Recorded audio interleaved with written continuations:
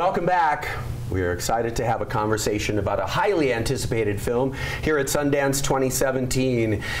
It combines a great deal of experience both in front of the camera and behind the camera as well, but also a fresh look at what we all know to be a familiar face and a seemingly familiar story, but of course the beauty of documentary filmmaking and storytelling here at the Sundance Film Festival is about revelation. Rory Kennedy is an accomplished film producer and director in the documentary form with over 35 films on her roster of experience, and she brings her latest effort here to the Sundance Film Festival in January of 2017. The film is Take Every Wave, The Life of Laird Hamilton. This is Rory Kennedy and the subject, Laird Hamilton. Welcome, y'all. Great to have you here. It's great to be back. Yes, welcome back, indeed. Nice to see you once again, Rory. If you would start, talk about, with all of your collected experience, talk about your decision-making process, I guess kind of in general, and what you'd like your next project to be, and also deciding to make a film about someone who ostensibly is very well known in the public eye, and yet we all have a story that is ours and ours personally. What was your thought process like? Well, Laird and I are neighbors in California, so I've known him for a few years, and our mutual friend Paul Speaker had brought us together to explore the idea of making a documentary. And you know, as I got to know Laird and his story more, I felt like it was really deserving of a feature-length film that really went a bit deeper into who he is, what drove him to do the things he's done, both personally as a big wave surfer, but also in terms of being an innovator and really changing the sport pretty dramatically over the last 50 years, and understanding kind of what drove him and what motivated him and what enabled him to do that, I felt like was a story that went well beyond surfing, and was something that, you know, I think a lot of people can relate to and would be curious about, you know, what does it take, and really, so the film goes back into his childhood and is really much more of a character portrait than I think what we would expect in a typical surf movie. So I think there's a lot there that's never been seen before, both in terms of archive and also understanding Laird. Complex. Yeah, complex. Laird, For welcome. Sure. Thank you. Great to see you here. Rory, thank you so much for that introduction. On one hand, of course, you are a very chronicled athlete in person. The media has followed you very closely for a lot of years. That being said, talk a little bit about what it's like to have a conversation with someone who has clearly accomplished so very much in storytelling.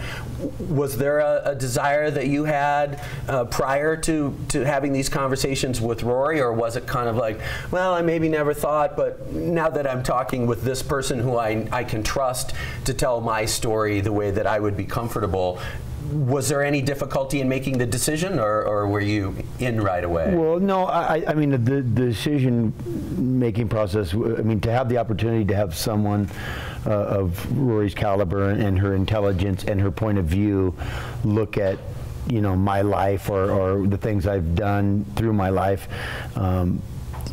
it made complete sense to me. It was more about, you know, if she would, to have someone like that be interested, yeah. You know, and that is the material interesting enough to draw her in and to take a year of her life and dedicate it to that, you know, and does it have that kind of, you know, can it have power in the way she needs it to have power in order for her to do the things she you know, the things she does, which is make movies that have meaning.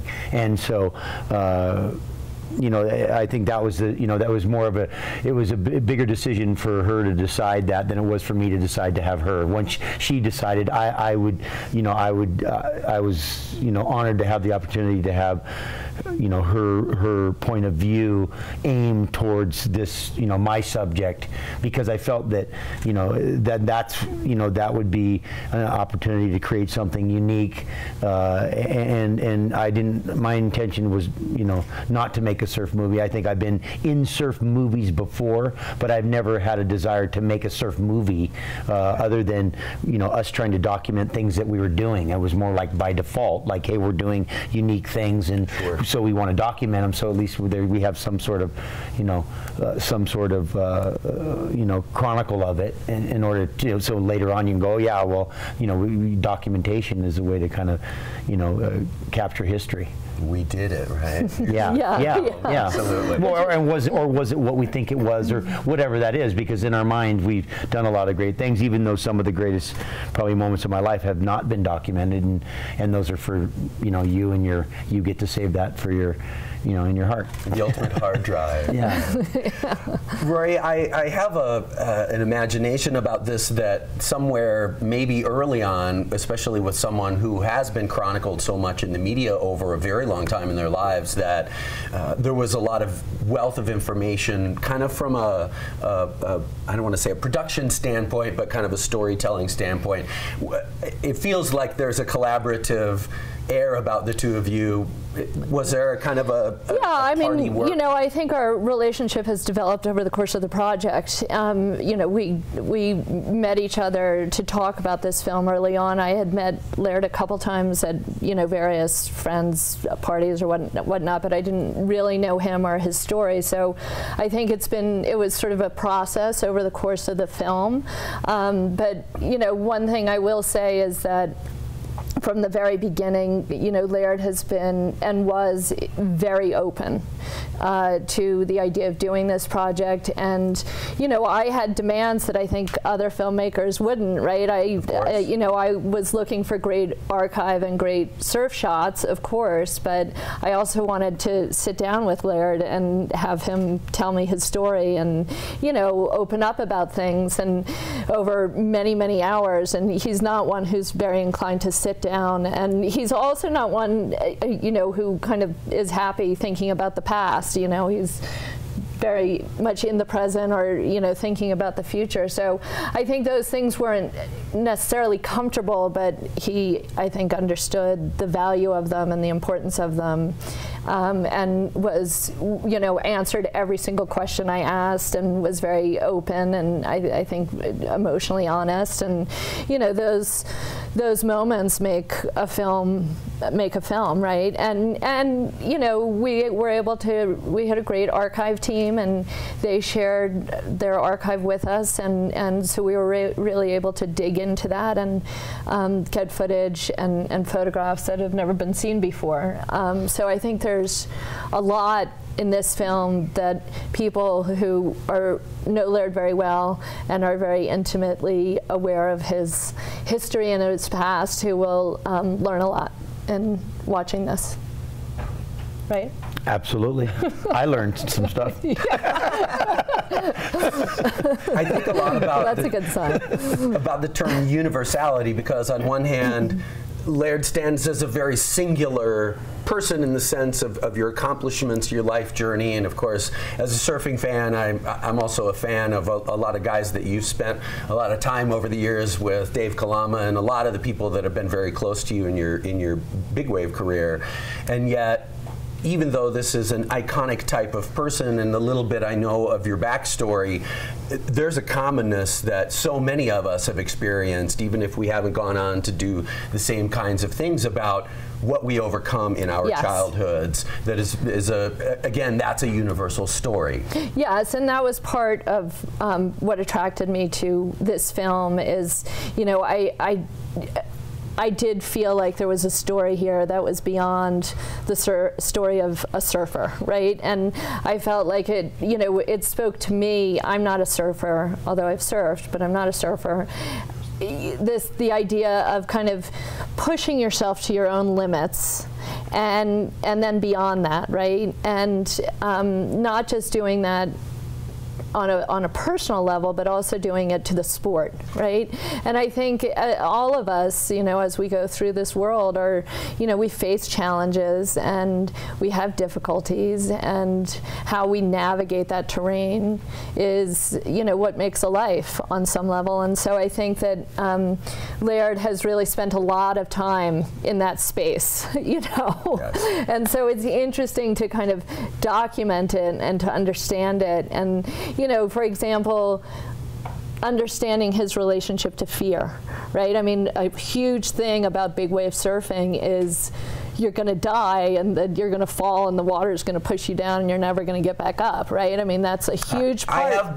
I'm going to die in head high surf, so yes. Right, so that's it, you know, and when you see somebody up there doing it, you're like, oh my God, you know, that looks so scary.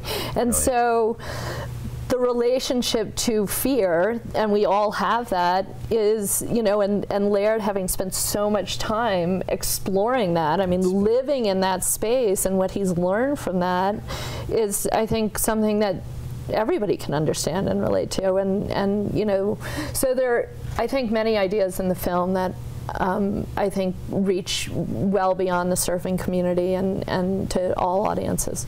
And you can see why I'm so glad that Rory was doing the film, because of that, just those perspectives of, you know, speaking to the bigger picture of that we're all people. We're all governed by gravity and, you know, fear and all these things, and, you know, and it's just surfing just happens to be a you know, an activity that has a beautiful wave and a scary wave, and that's a, you know, and that's a mesmerizing thing that draws you in to watch it. But it's still, we're still dealing with all of the same. I'm dealing with the same things that every other person deals with in life. I got to breathe. I have to eat. I have family. I have friends. I'm scared. I'm this. I'm, you know, all those things. And I think it's, you know, there within lies something special, you know. You know, and I think that, you know, you look at Laird, and he looks like he was the quarterback in the high school football team, and, you know, he had an easygoing life, but the reality is that you know, he comes from a broken family. It was a very difficult childhood. He really lived in poverty, although I don't think he would ever look at himself in those terms. Sure. And, you know, everything he has done and everything he has become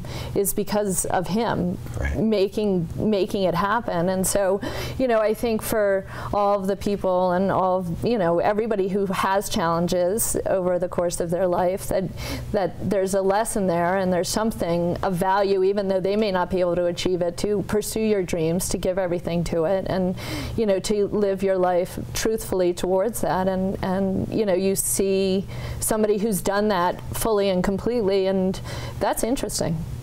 No question. We can't wait to see the film. We're very excited. We know y'all are very busy and you've got to move on, and we are grateful that you would include Park City Television. Thank you so much. Always. I hope you have a fantastic festival. Thank you. Welcome back as well. And we will look forward to seeing the film, and best wishes for great success that we're sure will come. Thank you. Yeah, we're more thankful to Park City for hosting the festival and making it so we can be here. Yeah. Thank you so much. You take care. All right, you guys, we got to get out of here. That is Take Every Wave, The Life of Laird Hamilton. We'll be right back.